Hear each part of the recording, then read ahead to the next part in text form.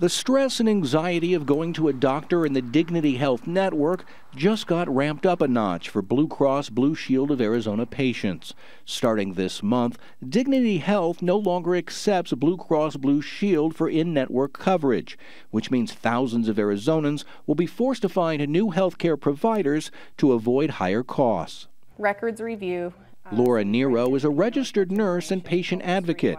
She says the Dignity Health dispute with Blue Cross can have a ripple effect on a patient's care as they look for new providers. I think any delay in treatment has a significant impact on patient outcomes. You know, it can delay getting prescription medicines, delay in testing being completed, delay in provider appointments, you know, and that can significantly impact somebody's health over time.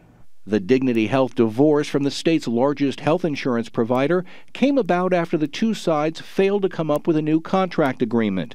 Both companies are blaming the other for the breakup.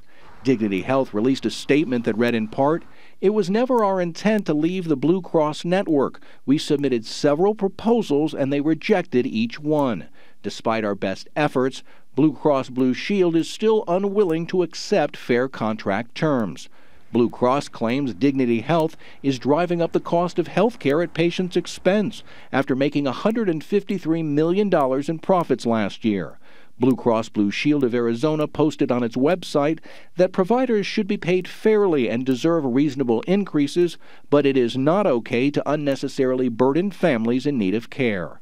Michelle Riddle helps patients when they have disputes with hospitals and health insurance companies.